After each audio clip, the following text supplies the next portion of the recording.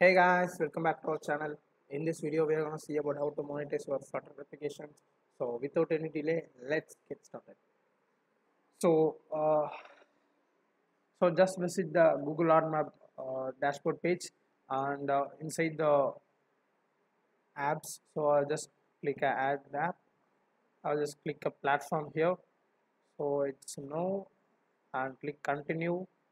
Just give it a name.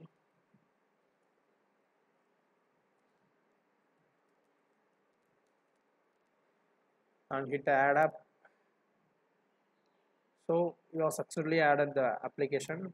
I'll just go back, and inside the app overview page, add unit and select the uh, banner that you want to display in the user application, and give it a name.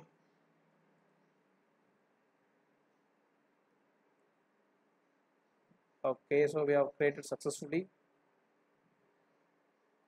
So this is our ID of the ad, and we have to copy that.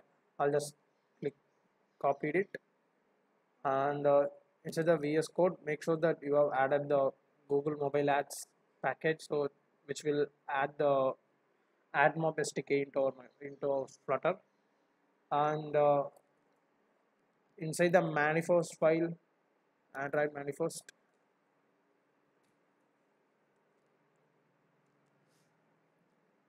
you have to add this metadata here with the application ID which we have created before. So I have added here, and for iOS you have to add it in info.plist, and after that, so inside the main function I have just initialized the mobile SDK here, mobile ads SDK, and after that I've created a my banner ad and intersectional ad. So there's a two type of ad I have defined here. So inside the init I have initialized the both ads. So here I am using the test ad unit ID, so which will be like used for some testing purpose.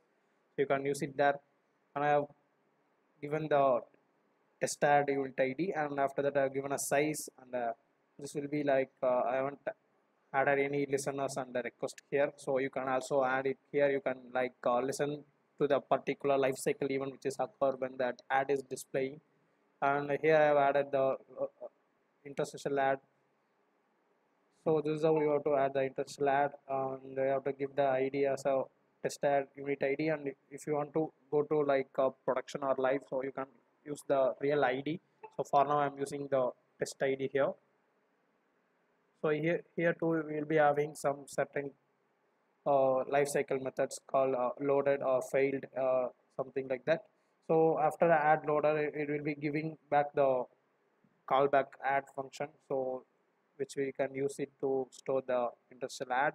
And after we have received the add loaded state, and we will be showing the interstitial ad.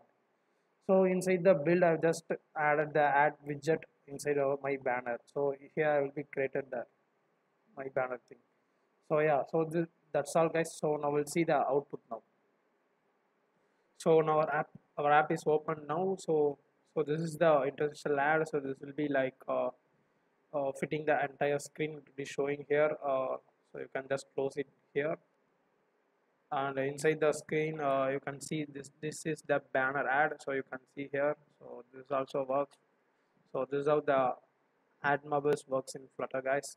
And you can also have a two different two more ads. You can display the native ads via inside the Android, or especially for iOS. So you can have that native field ads, and after that you can also having the rewarded ads, which will be like used to interact with the user, and user can play with it. So that type of ads also available.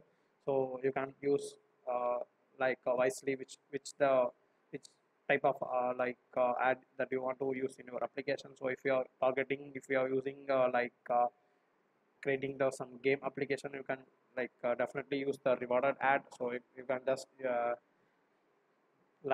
use that in a efficient way. So this is how the mobile ads works in Flutter.